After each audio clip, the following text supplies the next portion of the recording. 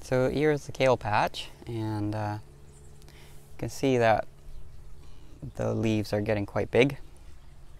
And like with the turnips, we usually like to clean up sort of dead leaves and stuff around them. And some of them do have, let's see, not these ones, but some of them do have a little bit sort of a mildew here on the leaves, and that's fine.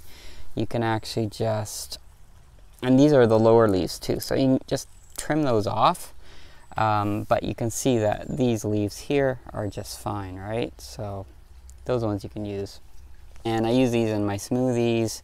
You can make kale chips. You can just saute them. You can stir fry them.